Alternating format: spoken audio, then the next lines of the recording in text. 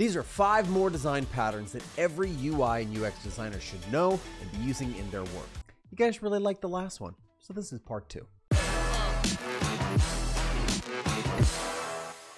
Okay, we're talking about design patterns for UI and UX designers, but before we go too far, make sure you hit that thumbs up, subscribe to the channel, hit the little bell notification icon so you know when more videos like this one come out. All right, pattern number 1 is the carousel, and no, I don't mean that little merry-go-round thing you ride at the carnival. I mean a UI carousel. Carousels are used to browse through content like image or cards, and they're often that content linked to other types of content inside of your website or application.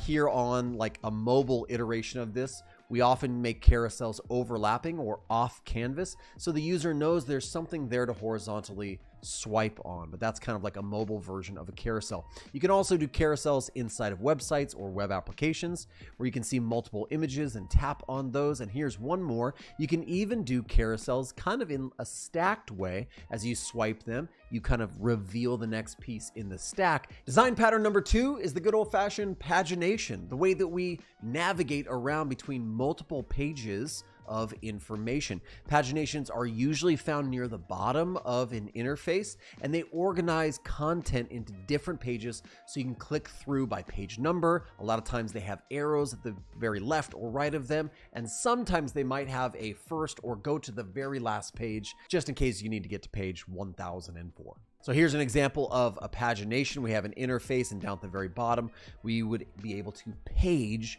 through all of this content one page at a time. A lot of times in mobile, you'll find paginations represented by multiple dots, and as the user swipes through or kind of browses through different pieces of content, the dot will change the active state, showing you're on one page or one state or another.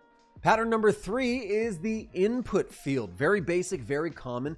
Input fields are places where users will input their information to complete certain processes. They're often used in contact forms, but you can also find them when you're checking out inside of your cart by putting in your credit card information, or maybe completing something like a survey. In this example, we have kind of a sign-up form, really simple. We're going to talk about this more, but we have active states for input fields, inactive states.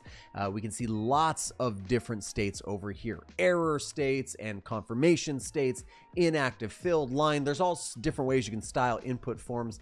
Pattern number 4 is named after food because yet again, it's proof that designers love food. We just do. This one is called the chip, or sometimes called the tag, but I like to call it the chip.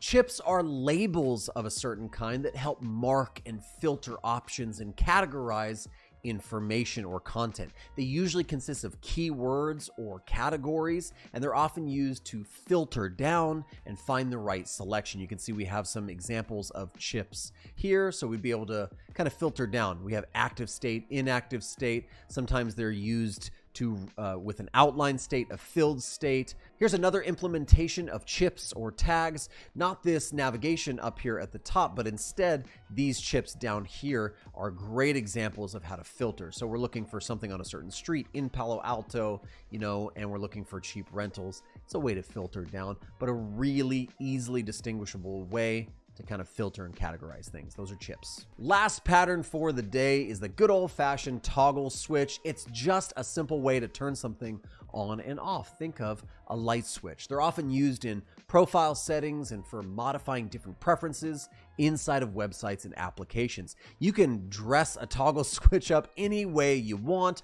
You know, you have inactive and active. Usually they can be square, round, with lines, icons inside, or no icons, but pretty standard stuff, on, off, different states or styles for that on and off. You can even get really spicy and add cool animations and things just to kind of bring your toggle switches to life, but that might be overkill for you. You can just stick with the good old-fashioned simple toggle switch. Well, that's it. Those are 5 more design patterns for UI and UX designers. I hope you enjoyed the video. If you did, make sure you leave a thumbs up, subscribe to the channel. I do lots of videos about design and development, so maybe stick around. If you have any questions, put them down in the comments and check the description for some helpful links. I hope you're having an amazing week. Hope you're designing amazing things, making amazing things, and using those tried and true techniques to really bring your applications to life. We'll see you in the next one.